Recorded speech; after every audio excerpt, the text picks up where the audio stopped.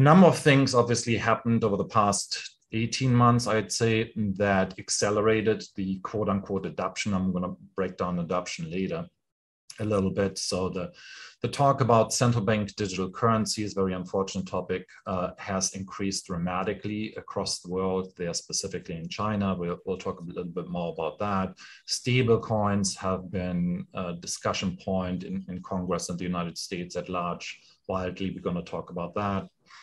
Institutional adoption has increased, and COVID has shown that we're sitting on a lot of legacy debt in terms of technologies, and we're going to talk about that a lot. So all of these forces that we are seeing here have really honed in on the fact why we need decentralized software solutions, with blockchains being the most visible one today.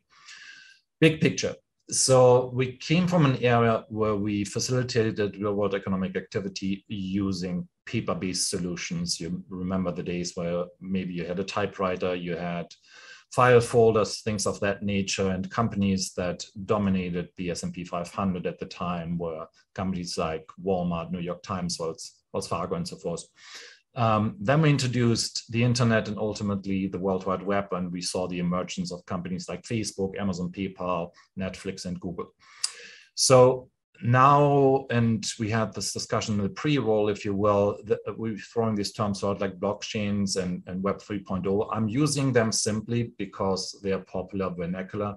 They're mostly useless terms, but the important thing to realize is really the paradigm shift between these three buckets being, we came from a pre-digital world, then we moved into a world where database solutions and client server systems started to emerge. And a big point of warning here, databases were never meant to be attached to network technologies. And a lot of what we're gonna talk about is the disconnect between databases and networks. So blockchains at large, Web3 solutions at large, solve for most of the problems they were introduced with Web 1.0 and Web 2.0. And we're going to break down the actual damages from those technologies in further slides.